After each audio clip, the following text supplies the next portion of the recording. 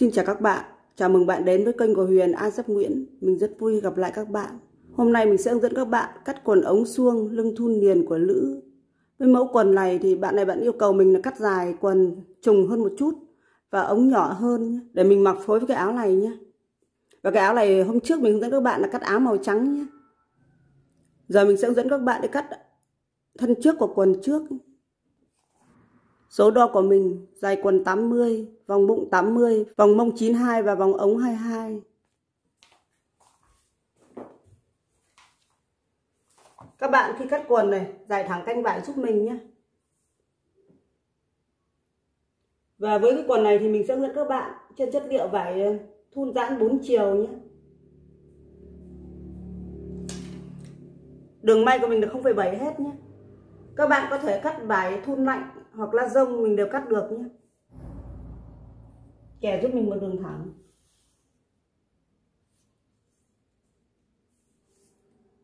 Dài quần của mình 80, các bạn cộng cho mình 6 phân, trong đó có 3 phân cạp và 3 phân gấu.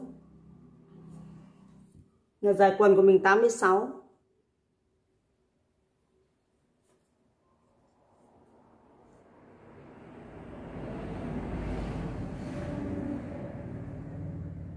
Các bạn gióng sang đây cho mình là 86. Các bạn nối cho mình luôn này. Tính giúp mình đường hạ mông nhé. Vòng mông của mình 92, các bạn chia 4 thì bằng 23. 23 các bạn cộng cho mình 8 cm là 31 nhé. Bạn này bạn thích mặc lụng thụng này.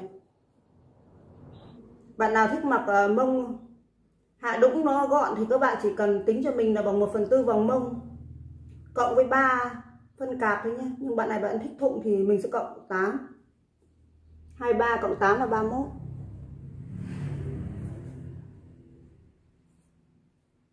Hai ba cộng 8 là 31. Sau đó bạn nối giúp mình đường rộng ngang mông luôn. Tính giúp mình đường rộng ngang mông nhé. Vòng mông của mình 92, các bạn chia 4 23. 23 các bạn cộng 8 cho mình là 31. Vào cửa quần giúp mình 4 cm. Các bạn gióng vuông góc lên, check vào cho mình 2 cm là được. Từ dưới đây các bạn lấy lên cho mình 8 cm.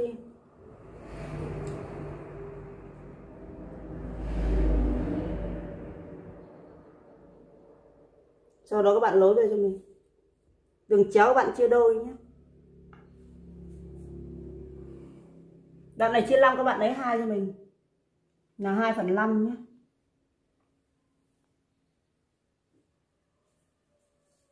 Vòng mông của mình 31, các bạn chia 2 là bằng 15,5.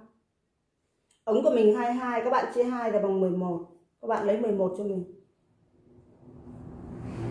Mình đã cộng hết đường may rồi nhé. Đường may của mình là 0,7 hết này.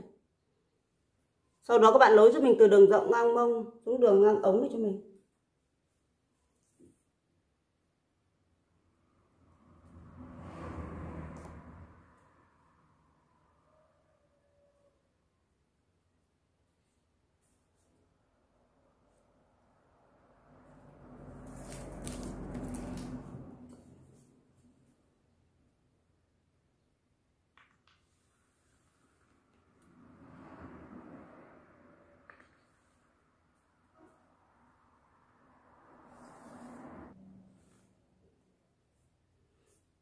Vì đó là quần chun nhé và ống thụng nên các bạn để nguyên cho mình cái này, không cần đánh vào đâu nhé.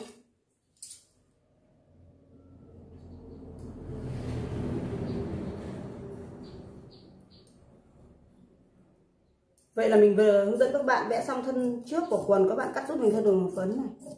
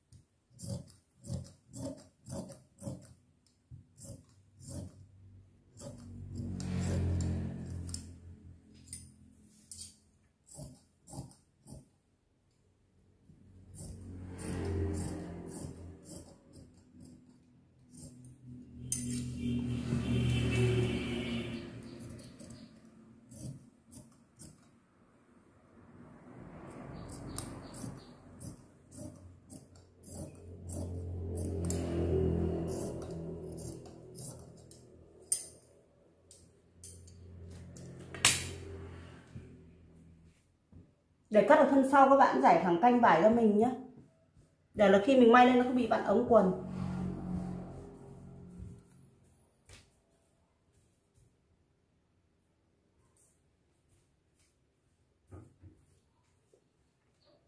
Sau đó các bạn đặt thân trước lên cho mình.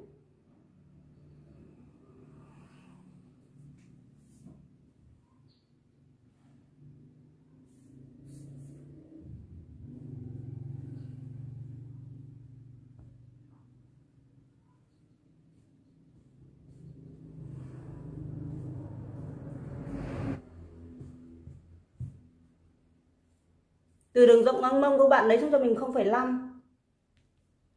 Và từ đường rộng ngang mông thân trước các bạn lấy ra cho mình 5 cm. Cho mình 5 cm. Ống các bạn lấy ra cho mình 2,5 nhé. Nối này giúp mình.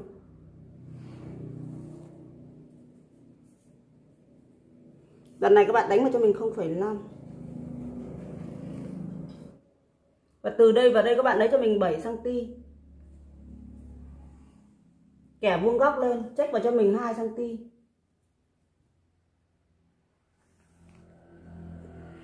Từ dưới lên các bạn lấy cho mình 10 cm.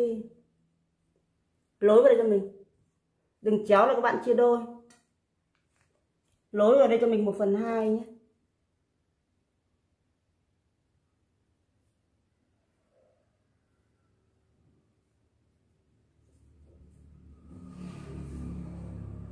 Dâng đúng quần lên cho mình 3 cm. Từ 2 đến 3 cm cho mình nhé. Và nếu bạn nào, giờ mình sẽ hướng dẫn các bạn để cắt cái dáng quần này nó nhỏ form hơn nhé. Các bạn để ý giúp mình này. Nếu mà cắt nhỏ form hơn, cái phần ngang thân trước các bạn cộng cho mình 6 cm nhé. Và phần gối thì các bạn sẽ hạ gối cho mình 28 này. Phần hạ gối có sẽ hạ 28. Và các bạn sẽ lấy theo cho mình theo số đo của gối nhé. Là 22 đều thì có thể nó đẹp hơn.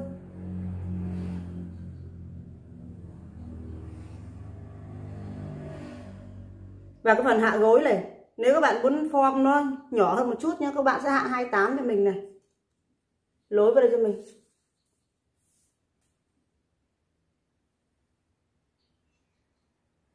Và cái đoạn này các bạn lấy cho mình 12 nhé.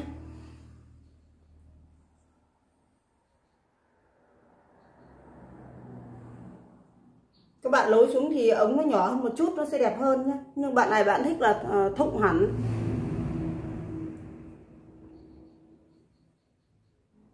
Mình sẽ nói lại rộng ngang mông này và rộng gấu nhé, của cái dáng quần này nhé. Bạn nào thích nhỏ thì cái phần này các bạn cộng 6 thôi, rộng ngang mông cộng 6 cho mình.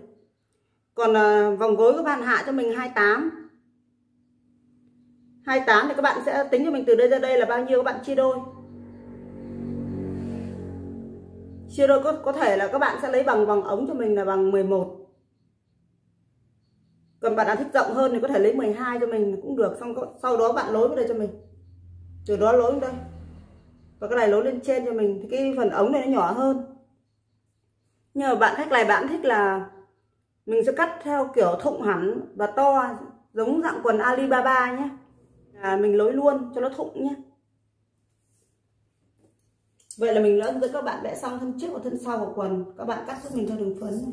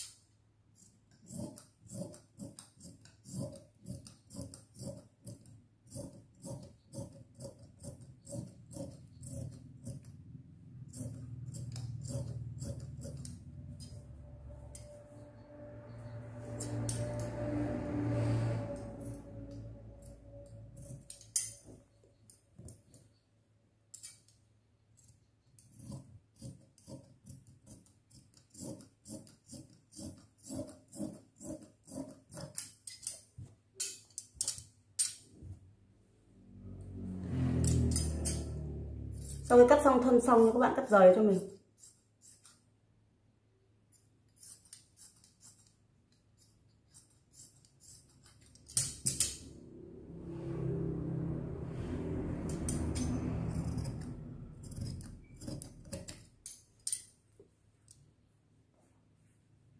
Cắt thân xong nhé, các bạn cắt túi cho mình nhé. Dài túi các bạn lấy cho mình 28 và rộng nó cho mình là 17 này. Dài 28 và rộng 17 nhé.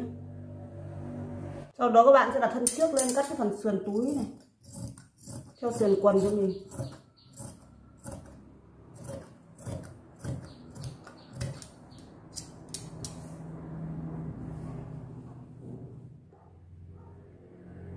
Từ đây đến đây các bạn lấy cho mình 5 cm.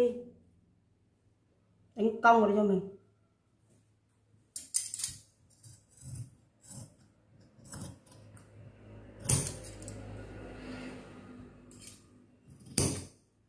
Đoạn này các bạn đánh vào đây cho mình một chút thì cái túi quần nó tròn, nó đẹp hơn.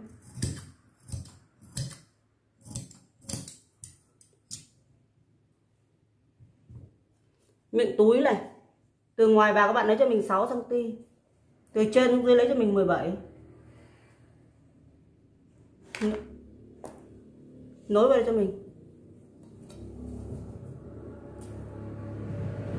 Đoạn này các bạn đánh cong vào cho mình là được.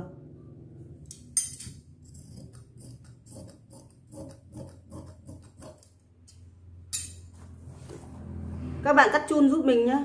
Chun các bạn để dài 27 gập đôi cho mình. Và lên chọn cái chun giãn một chút thì khi mình mặc vào người nó dễ chịu hơn. Vậy là mình vừa hướng dẫn các bạn cắt xong quần suông, thụng, lửng, quần lữ. Các bạn thấy video của mình hay và hữu ích, hãy like, chia sẻ và đăng ký kênh giúp mình. Chúc tất cả các bạn cắt và may thành công. Chào các bạn.